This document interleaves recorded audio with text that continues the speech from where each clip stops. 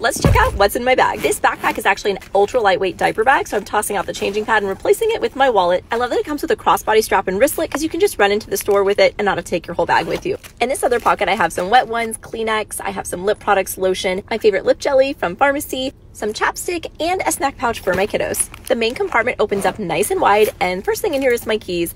I have this little AirTag holder, my lippy clip, a little flashlight.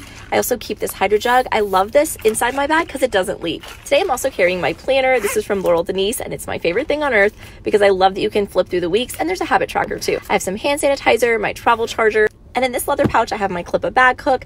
I have a little compact of makeup. I have these little pouches that have a toothbrush and some hair ties, a pack of Wet Ones. I also have this little pill case, which is super cute. In this sparkly pouch, I have my first aid kit. I also keep travel scissors. I have some deodorant, some mosquito balm, some lip products, hair tie, and my screen cleaner too.